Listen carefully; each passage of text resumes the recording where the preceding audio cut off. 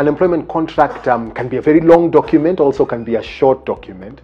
But the key matters that need to be included in the employment contract is firstly an identification of the parties who are involved in the employment contract. So you would say, this is the employer, this is the employee. In addition, you're required by law to put in place, to include certain details of the employee, including their gender, their date of birth, and their identification number.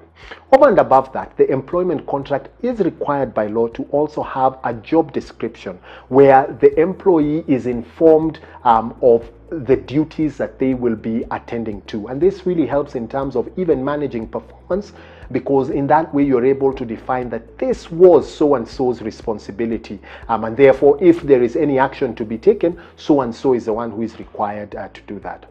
The employment contract should also detail the hours and days of work. Under Kenyan law, there are certain limitations in terms of the number of hours that somebody can work.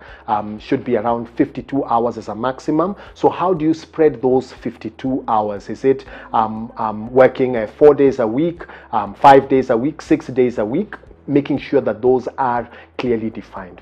The employment contract should also detail matters to do with remuneration and other benefits that the employee would have. So matters to do with salary should be clearly set out. It should very clearly say whether this is gross or net salary. It should also provide for matters such as the deductions that are authorized, such as pay as you earn, NHIF and NSSF.